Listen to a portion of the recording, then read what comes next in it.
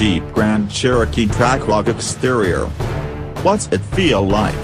Everything considered, a bit of the snickers begin from how it dispatches the backwards of a Hellcat.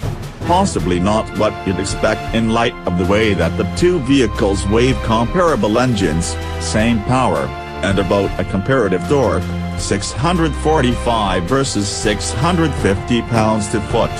The thing is, regardless of the way that the Hellcat is both a Pirelli speculator's nearest sidekick and a smoke machine, the Trackhawk, by reasonability of all-wheel drive, puts all that yelling supercharged furiousness down to the blacktop.